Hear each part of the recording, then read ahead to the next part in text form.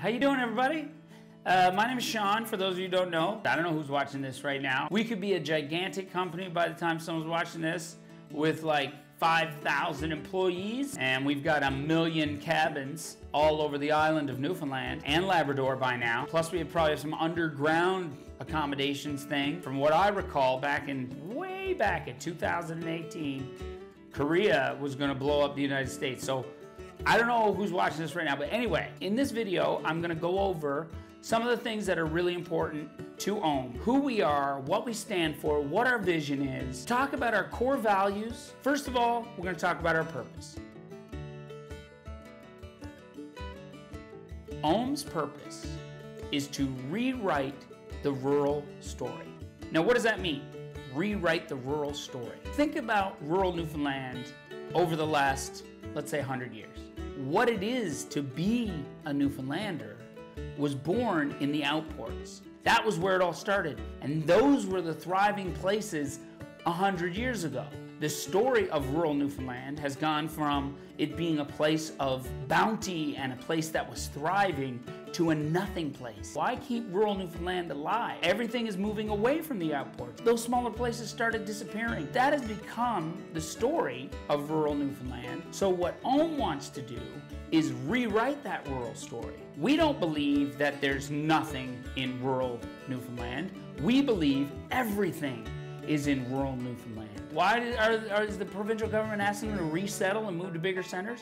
Because the provincial government can no longer provide for these tiny little places. So why don't these tiny little places find a way to provide for themselves?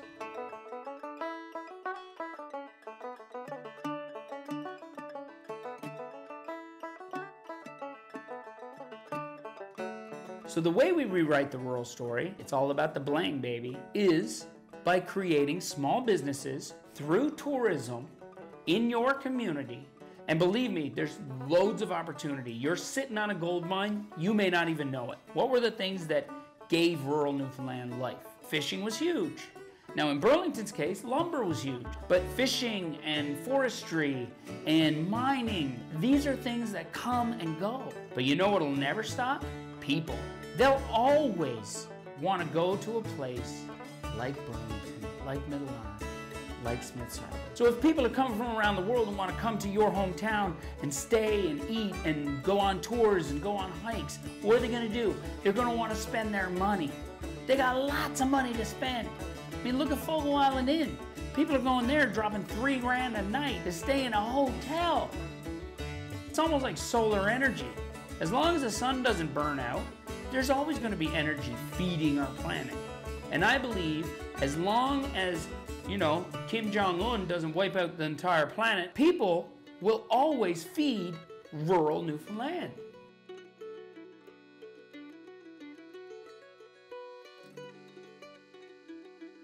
And the thing that makes our business different than any other tourism-related business is we are a social enterprise. Now, what is a social enterprise or a social business? What a social business is it operates and acts exactly like any other business with the same goals, to make as much profit as possible.